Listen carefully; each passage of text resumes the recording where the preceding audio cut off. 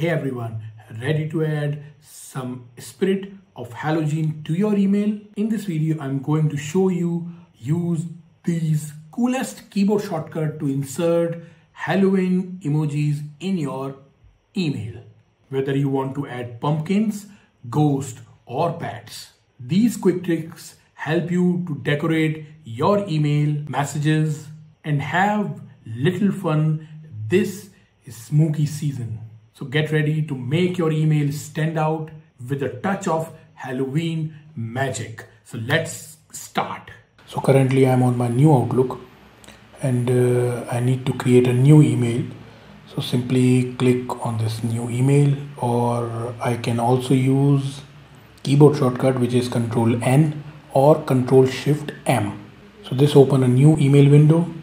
Now to expand it, I simply click on open in new window, which makes everything clear. So once the new email window is open, click on the message body and you will notice some options become available. So first go to the insert tab, and to insert the Halloween related emojis, locate the include section and click on the emoji icon, and this open the emoji dialog box where you can search for different emojis by typing their name. So here I am talking about only 5 topmost emojis used for Halloween. So the first one is jack-o'-lantern. So that's a complicated name. You can simply type pumpkin and you will see this pumpkin emoji, and click on it to add to your message body. So it is inserted over here. Now the second one is ghost. Here is the one, click on it. Next is bat. It is also generally used in Halloween. So click on it, it's inserted. Now the next one is skull. You will see this is skull and two kinds of skull. A single skull is over here and with the cross bones. I insert both of them. Finally, vampire. So here is the vampire.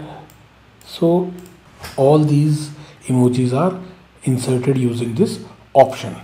Now another method to insert emoji is by using keyboard shortcut, which is simply press window and period from your keyboard, or you can also use window semicolon to open the emoji panel. So here in the search bar, you again need to type the same. For pumpkin, you need to type pumpkin. This is skull, bat, ghost. You can very easily insert all of them by typing the name over here in the search section.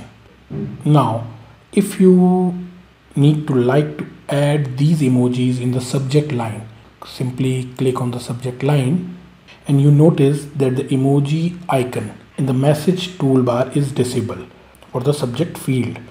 However, you can still use these keyboard shortcut, which is again window period, to insert the Halloween emojis in the subject line directly. So I will show you. I will click on all those emojis and you will see these emojis are also added in the subject line.